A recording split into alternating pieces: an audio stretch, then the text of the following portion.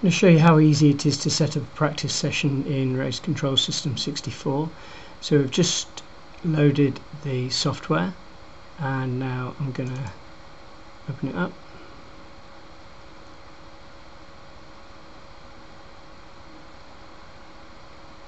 And we can see that the computer is searching for the powerbase. Race Control System 64.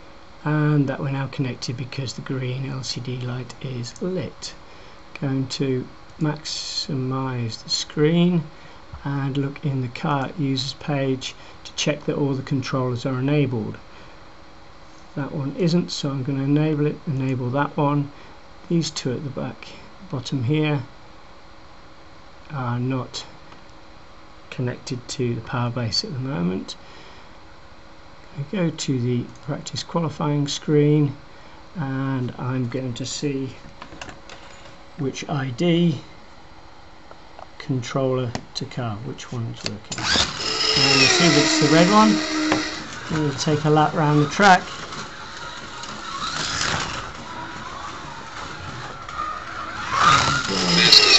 And we can see that we've done a lap of 10.089 seconds.